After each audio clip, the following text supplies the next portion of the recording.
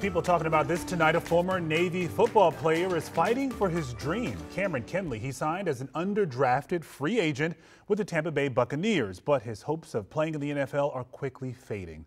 As sports director Darren Haynes reports, the Navy just denied his request to delay commission to play professionally.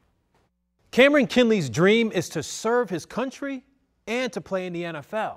For the former Navy football player, one of those dreams was denied.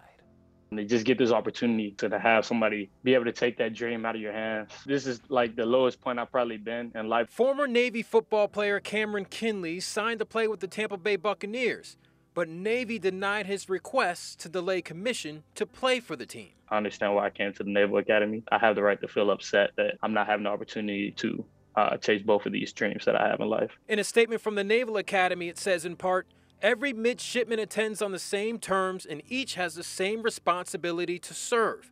Exceptions to that commitment to serve have been rightfully rare." However, in 2019, President Trump endorsed a policy that allows Academy graduates to delay their commissioning in order to pursue professional athletic opportunities like Cameron Kinley's. This policy was never me getting out of my commission.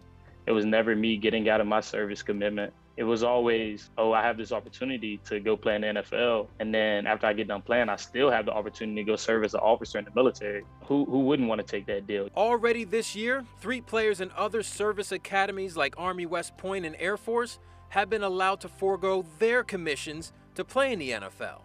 However, hope is fading away fast for Cameron Kinley. How much confidence do you have in yourself that you may be able to follow their path as well? To be completely honest with you, I can't promise you that I think it's going to happen. I honestly don't think it will happen, but I'm hopeful